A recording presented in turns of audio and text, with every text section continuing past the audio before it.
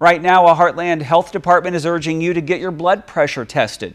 The Macon County Health Department is providing free blood pressure screenings. Those screenings do not require an appointment. You can just drop by anytime, Monday through Thursday.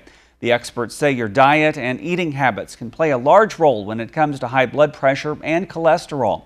However, sometimes the symptoms go unnoticed, which is why annual screenings are important. We're told 90 to 95% of the cases of high blood pressure have no known symptoms or cause.